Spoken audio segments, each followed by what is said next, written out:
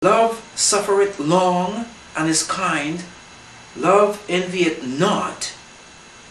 Love it doesn't vaunt itself. It's not puffed up.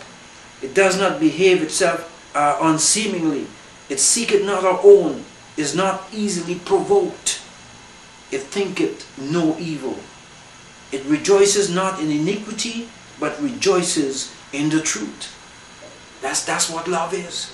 You see, it says, it beareth all things, believe all things, it hopes all things.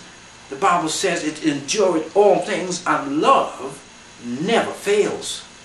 You see, and this is the kind of love. You gotta persevere in whatever you're doing, especially for the kingdom of God. And one of the primary and principal thing about this gospel of Jesus Christ is love. Because the Bible says in 1 John 4:7 that God is love. And everything that has to do with the kingdom has to do with love. The Bible says here that if you have everything, if you can speak in the tongues of men and angels, you know, and you don't have love, you're nothing. So love is the principal thing. It's the foundation of what God is all about. And so we leave you. We talk here again about love for Christ. That's that love. First of all, you got to have love for Christ. We talked about it in John chapter 15 when we talk about that abiding in the vine. You got to have that priority. Your love for God must be first. First you must have, that's your priority, your love for God. And then after that, you can have your purpose. Your purpose, of course, is to bear fruit, as Jesus talks in John 15:8. And through that intimacy with God, you are able now to exercise the gifts that God has given you, that you get through that intimacy. And that would involve ministering unto others, helping others, expressing the love of God which is spread abroad in your heart. See, and this is what we have to do. It's so very important that we understand it. We're coming down to the end of this program.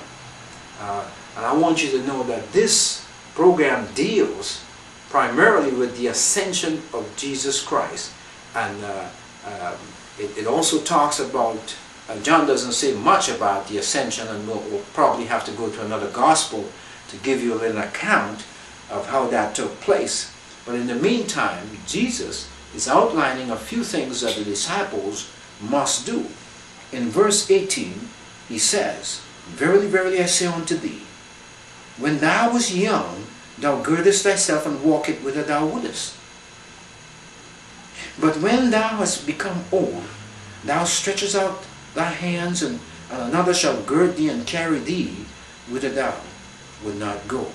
Now, see, Jesus was actually telling Peter of the kind of death that he would suffer.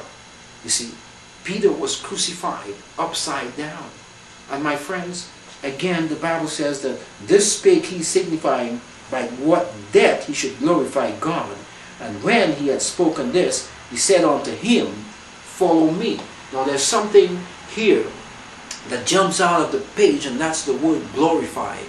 Glorify God. You see, Peter is going to glorify God by the type of death he's going to suffer. You see, now this is important. Peter's death is going to glorify God. You see, he's going to run the race. He's going to complete his course.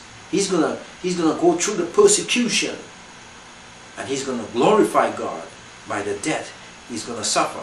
My friends, when we die to the world, when we die to sin, we in fact glorify God by this.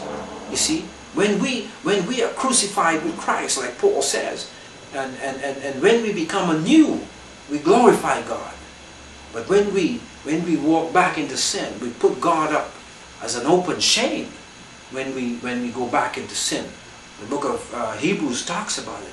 He who has received the gifts and the power of the age to come, if that man falls away, you know, he puts Christ to an open shame. You don't give God the glory for this. You see, but when you die to sin, and when you die to the world, then God gets glory. You see, and this, you know, this, and here's what Jesus said. he said all of this to Peter. He said to him, he makes a reference when he was small, when he was young, you put your clothes on, you do what you want to do. When you're young, you do things that are, you do all kinds of crazy things. But when you give your life to Christ, that's a different story.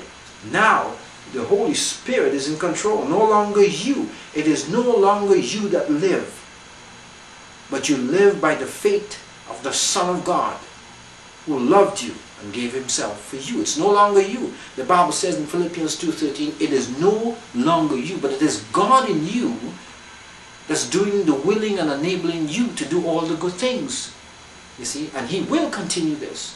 Philippians 1:6 says, that he who has started a good thing in you will continue it until the day of Jesus Christ.